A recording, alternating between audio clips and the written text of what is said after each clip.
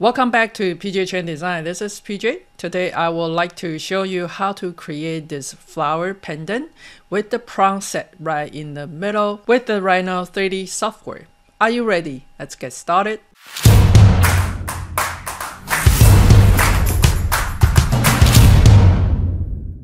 We are going to bring in the stone and size it up for whatever size is going to fit your design. In my case, I'm going to do something roughly about 5mm. After that, we want to work on the prong first. So I'm going to draw a line coming over here, and if that is too taper, I might want to go a little bit straight there. Okay, all right, so we're simply going to pipe this one. So let's go ahead to using the pipe command and coming over for roughly about 1mm size there. So now I have this prong. I'm going to having a 6 petal later on, so I'm going to make it into 6 prong by polar array, and the number is 6 here, and we will get something like this. So now we have prong, and we wanted to make sure that it is sitting on something, so I'm going to go with the 3-point and snipping somewhere, not snipping, but going somewhere about here and coming down, something like this. All right, so I may also want to tilt it a little bit, just follow, the shape of that. All right, so now we have that maybe a little bit wider. We want to use the command under the surface. You have revolve and snapping into the 0, hold the shift, and we want 360 degree. So now you can see we have a button there. All right, so let me temporarily just group them together just in case we might need to change something, the prong position or something like that. And let me change this into the cyan color. All right, so now we have this. We wanted to work on the petal. So the way I'm going to work on the petal is I need to create an overall shape first. So again, I'm going to use a rectangle, call it corners, snapping in center for the 0 here. And the petal, it's about, depends on how big you want them to be. So I'm roughly want to have something like this and coming down something a little bit rounded. All right, so this will be the shape, and let me temporarily hide this setting in the middle so it's easier for you to see. Now I'm going to draw a curve starting from the endpoint over here, holding the shift. This is super important. The first one, you want to make sure that you go up, right? And then we're gonna coming over here and past the center point there. And we want to draw a straight line, snapping into the 0. And make sure that this one can turn it off this one. Now we need to creating the surface. So the way we are going to create the surface, it's going to be rail revolve, and you're gonna pick up its profile. This is rail, and we want to go from here and going down or going up. Either one will work. So then we will have this surface. All right, if you feel like this is too much of an angle, you might need to adjust the curve that you have if you want it to be less angled than this profile. So now we have this one. Let's go ahead to draw a straight line, and this line need to pass the shape of what you have there. And let me turning this into the red color so it's easier for you to see. All right, so then I'm going to have 6 petals, so I'm going to using the polar array, snapping into the 0, and instead of 6 I need to have 12 of them for something like that. Okay, so before we project, I would like to actually rotate this 15 degree, so that way my petal, one of the petal will be right at the 12 o'clock. And let's go ahead to project this one to this surface. And we also want to make a new layer. Let me bring them to that layer, and also change the color to something we can separate them for green one.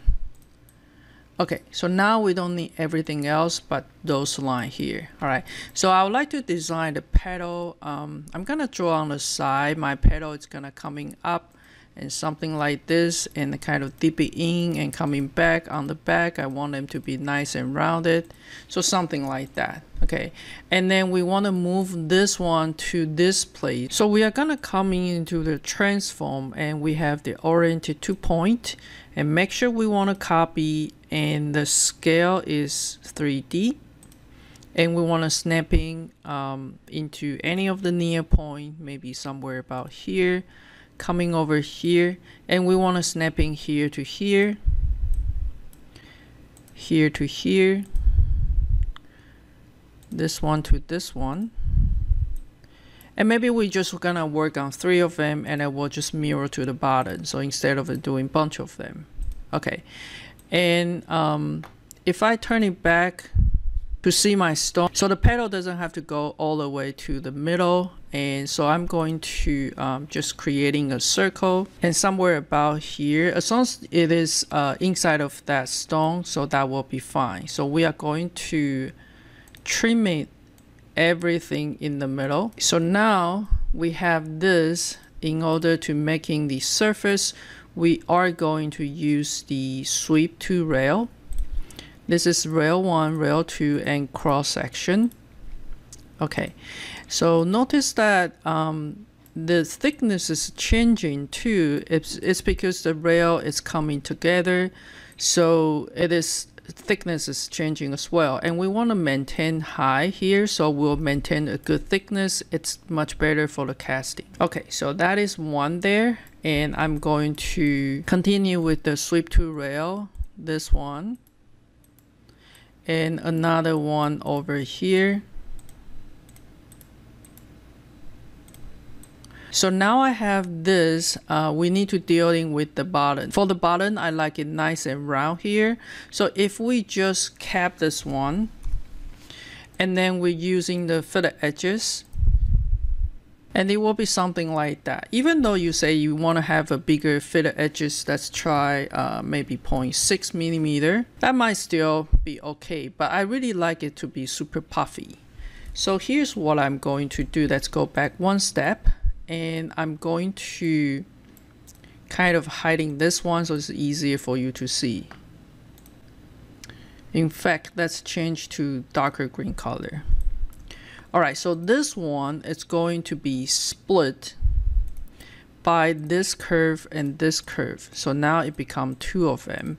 And I'm going to making an arc, snapping into the midpoint here and midpoint there. And coming over to my right view, hold the shift, so then you got this really nice bump there. To making the surface, we want to use a sweep to rail, and you want to go from this point to this arc, back to this point. So then we will have a puffy one over there.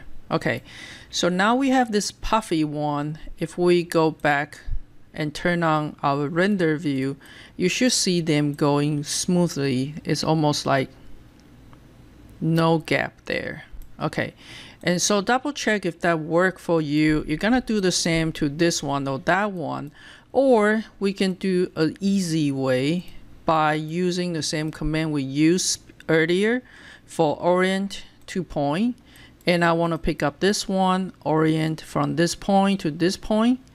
And make sure you want to copy and scale 3D, and we want to go to this point to this point, and again this point to this point. Let's go ahead to pick up all of them and join together. Okay, so double make sure that they do join, and we want to use the command cap on all 3 of them, so they are closed solid poly surface. So that's what we're looking for, and we do want to have them mirror to the other side, so that's using the mirror, snapping into the 0, and then so we'll have that there. Okay, let's create another layer here, and I'm going to change this layer into the red color.